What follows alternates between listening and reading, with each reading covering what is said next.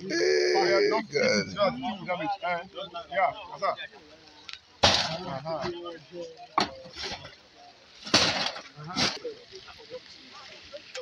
As I robbed, I just went, hold on there.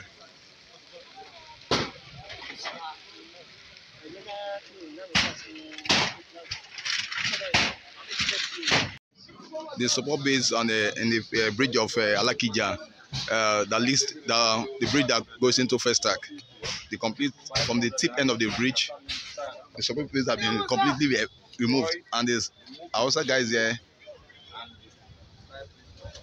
placing those things for 500 naira to sell to anyone that want to buy.